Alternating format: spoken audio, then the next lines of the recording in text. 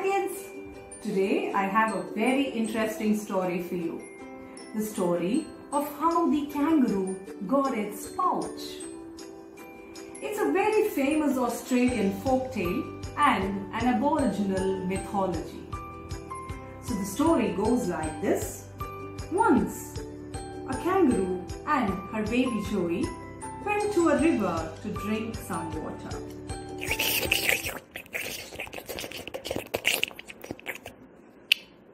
Mama, what's that sound?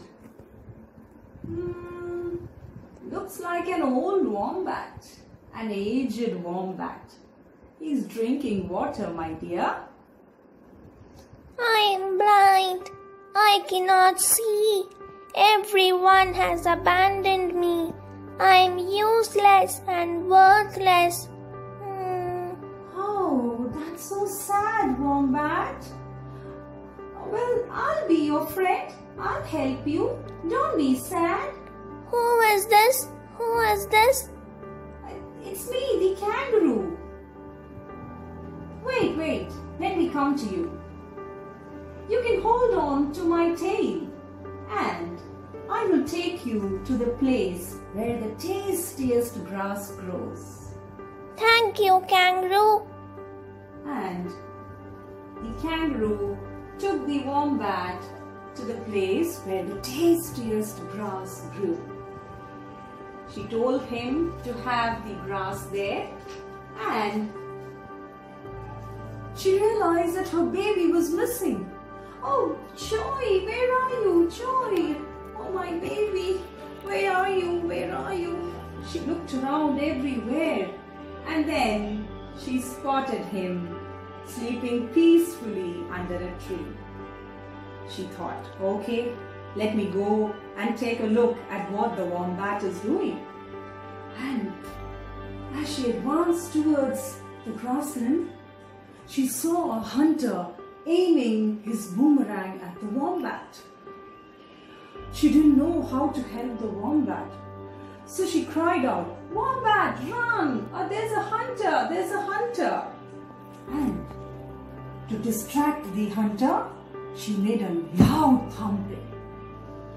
Now the hunter wanted to hunt the kangaroo. The kangaroo ran and the hunter chased her. And the kangaroo ran and slipped and fell, and she hid inside a cave. The hunter looked around for the kangaroo everywhere, but he couldn't find her. So after a long wait, he gave up and left. When the kangaroo sensed some safety, she came out. She was really worried about the wombat and her baby Joey. She went to the tree and heaved a sigh of relief when she saw her baby sleeping there peacefully, safely. When she looked at the grassland, she saw that the wombat was missing. She said a prayer for him, hoping that wherever he is, he must be safe. And you know what? The wombat was not actually a wombat.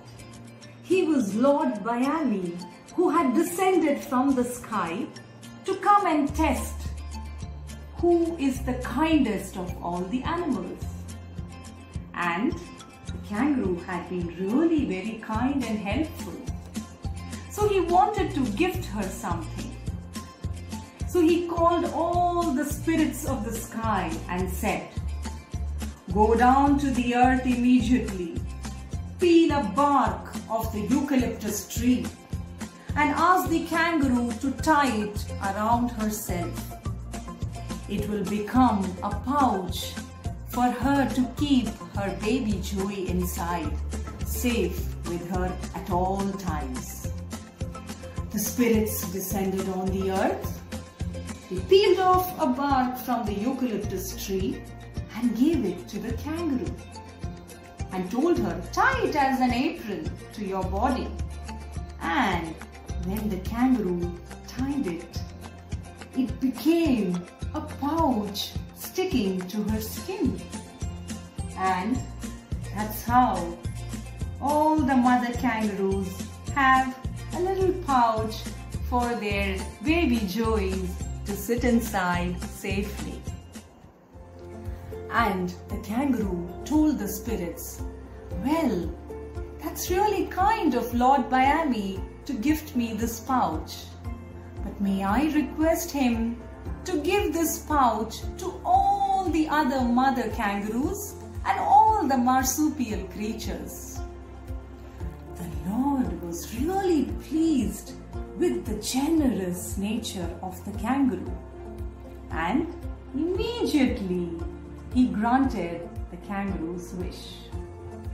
So little children, kindness pays, so always be kind like the kangaroo.